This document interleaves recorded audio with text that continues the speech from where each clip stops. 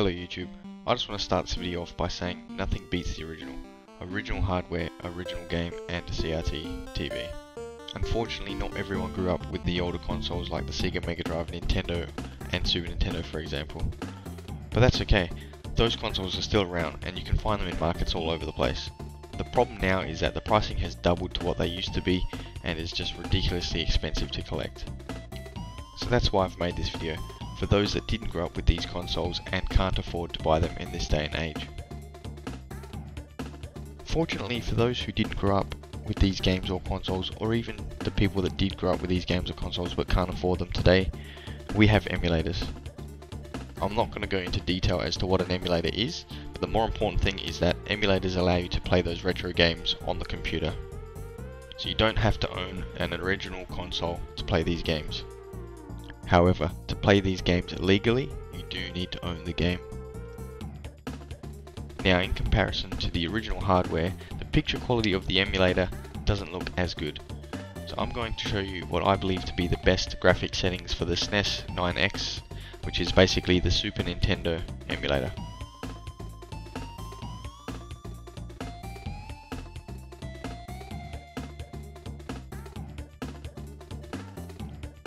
Okay guys, I'm going to show you the settings that I make changes to get the best picture quality for the Snes9X emulator.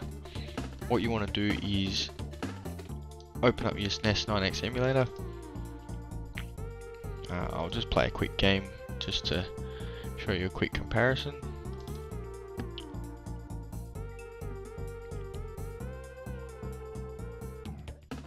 Okay, so once you've got your game up, or you can do this before you actually load a game, what you want to do is go to video and select display configuration.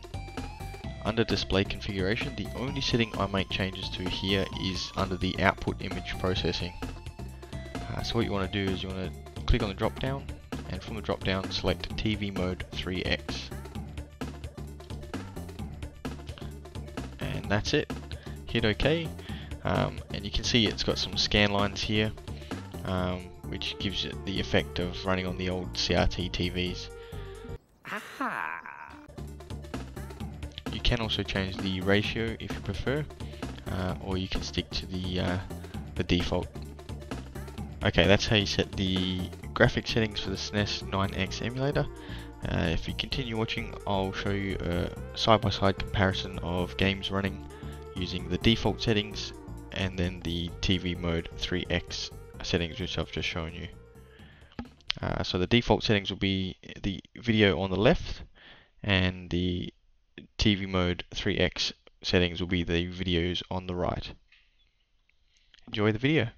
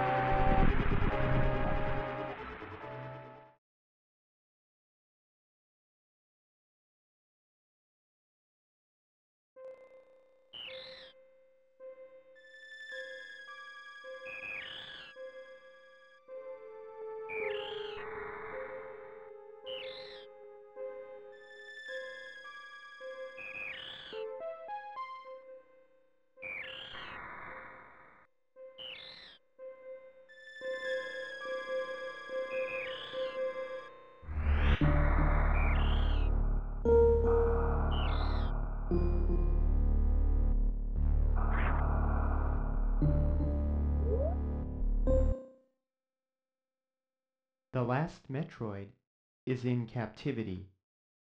The galaxy is at peace.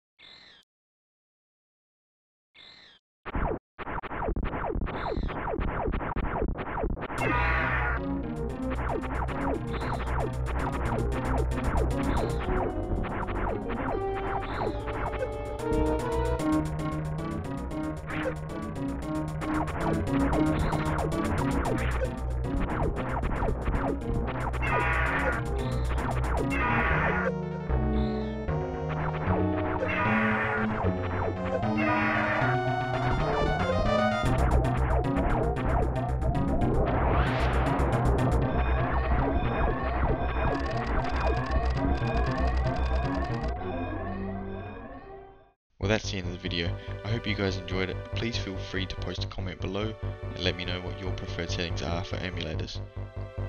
If you liked this video and would like to see more videos like this, please hit the subscribe button.